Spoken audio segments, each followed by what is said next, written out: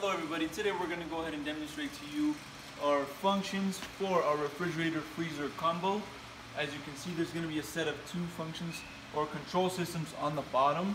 The function on the right hand side is going to control our refrigeration unit, which is the top part. If you go ahead and take a closer look, you have an on and off switch for the refrigeration control. You also have a red switch for the power of the unit. You have a green switch, which means that the compressor is running. Once the green switch is on, it just means that the compressor is running.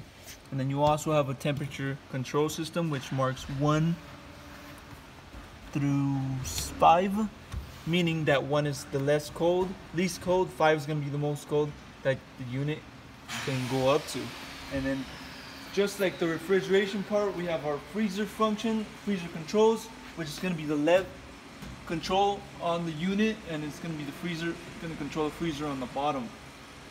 As you can see, the lighting is going to be the same. Red is for the power, green is for the, just going to mean that the compressor is running.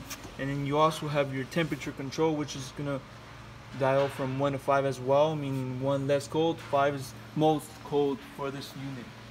Now, as you can see, there's not going to be a fan inside for this unit, so it'll take a little longer to get cold for this unit.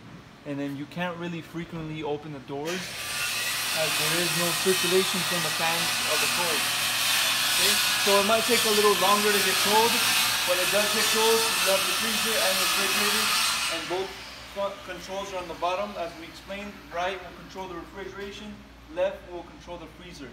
If you have any other questions, you can give us a call and we can help you guys out with those questions. Thank you for watching.